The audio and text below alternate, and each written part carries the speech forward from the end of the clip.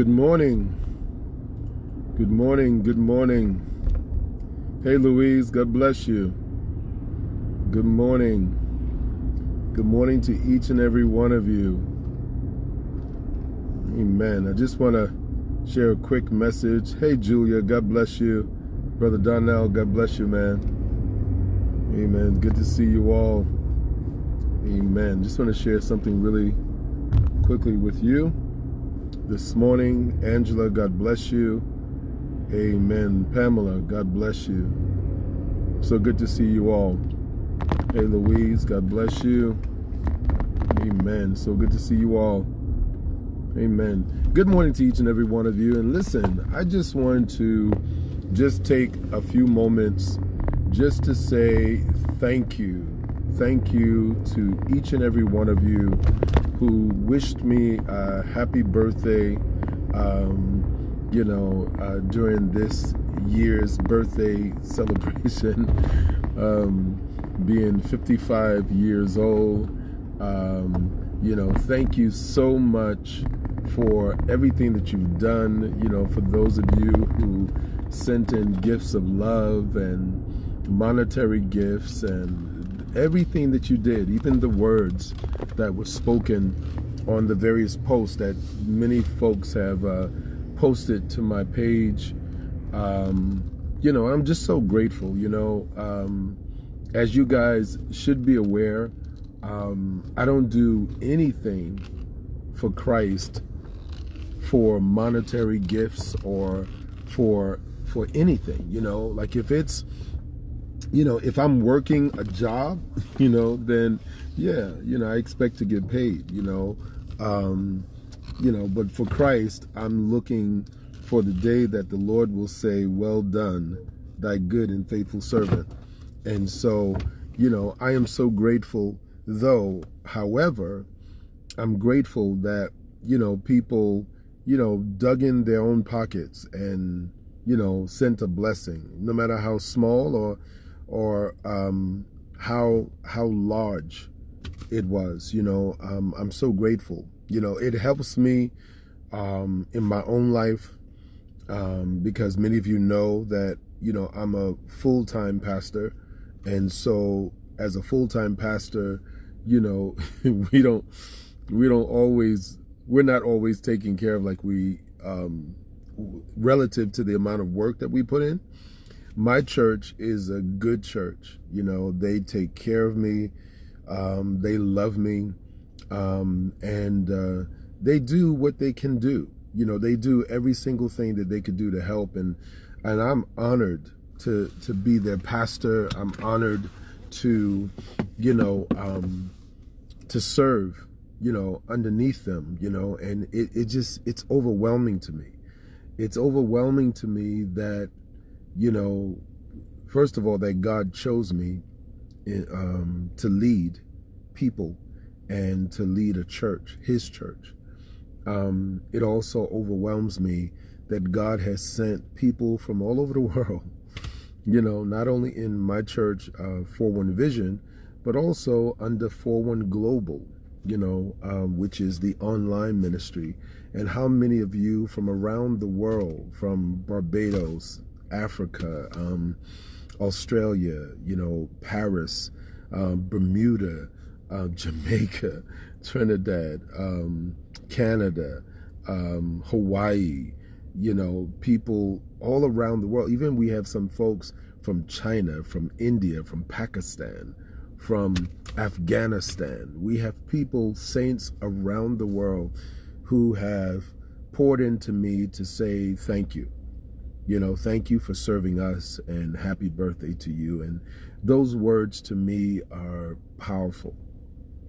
It's powerful because sometimes you really don't know the impact that you have on people until you see the results in their lives, right? And so if we're not around each other, on a daily basis, then, I don't see the results. That's one of the things that I remember Billy Graham said years ago. They asked Billy Graham right before he died, they asked him, is there anything that he regretted in ministry, or anything that he wished was better? And he said for all the years that he's traveled the world and ministered to so many different people, and so many people came to the altar confessing their sins and giving their hearts to the Lord, he has no way of knowing whether those same people stayed with the Lord or did they fall back. And so, that was a powerful statement to me that I remember, seeing and hearing. And that, it's true as a pastor, especially those of us who teach online or teach even in the churches and travel around the world, we don't know the extent of our teaching until we see it. That's what even Apostle Paul said. Apostle Paul said that he heard of the love that they had towards each other and the fellowship and the sweet communion of the Holy Spirit, and it blessed him. It refreshed his heart. And it is refreshing to me. It is refreshing to me that when I see people around the world, different languages, different languages. And some languages I have to kind of figure out and translate, and, and I've learned some languages, right? But, I haven't learned all languages. And so to really take those languages, and whether it be Mandarin, and translate it to the best of my ability, and then maybe ask questions. What does this mean? What does that mean? And, but it's such a blessing, to see the people of God come together and just send love. And I just want to say thank you. I want to say thank you. God knows my heart, and he knows my mind and my soul. And I'm so grateful for each and every one of you that, like I said happy birthday, or, sent in a monetary gift, or a gift by itself, or a card, or, just, a word on Facebook, a message over Facebook Messenger, text and message on my phone, email. It's overwhelming. It's too many for me to individually say to each and every one of you, thank you, and how much your words mean to me. Because it's too many people, and I'm afraid that I would miss someone. And so I thought to just come on and personally say thank you. Thank you. I did really nothing. All I did is went out and I got something to eat at a restaurant that I've never been, by the water, because y'all know I love the water. And I just, enjoyed the day. Thank you, Danielle. I love you guys, and had such a wonderful time when I was down in Florida with you guys and stayed with you guys, and it felt like home. And so I so appreciate that. And it's such a blessing when the people of God, and you know what? That's the nucleus of everything that God has called me to teach from the beginning till now. Jesus said in John chapter 17, Father, make them one as you and I are one. And people of God, when we come together in unity, and the Bible says when one rejoices, we all rejoice. When one weeps, we all weep. When we come together like that and just really celebrate one another and be kind towards one another. This world is so filled with chaos, jealousy, envy, division, madness, hatred, right? It's us, the people of God, that's got to be kind, and loving and affectionate one towards another. The Word of God says, endeavoring to keep the unity of the Spirit in the bonds of peace. And so if we could just come together and just do acts of kindness, acts of appreciation, acts of love, acts of, adoration, if we could just do that, we can be the light in this dark place, And that's one of the things that you've oftentimes heard me say, that my Facebook page and any social media that I'm connected to, or my messages, will not be messages of chaos and messages of drama and messages of hatred and stirring up hatred. No. I've been sent to teach the gospel of Jesus Christ, which is the light. He is the light of the world. And so because of that, in every circumstance, we got to find peace. We got to find joy. In every hopeless situation, we got to find happiness. And, you know, there are people who are stuck in the past. There are people who are stuck with the negativity and they can't get by those things. But for us that know the Savior, for us that knows our Lord, you know, come on, folks, we need to get it together. You know, and you know, how many times have folks failed to say thank you and failed to say I love you and failed to say you're important to me, and then when they go to the funeral, they're falling apart. They're falling apart because they never said those words.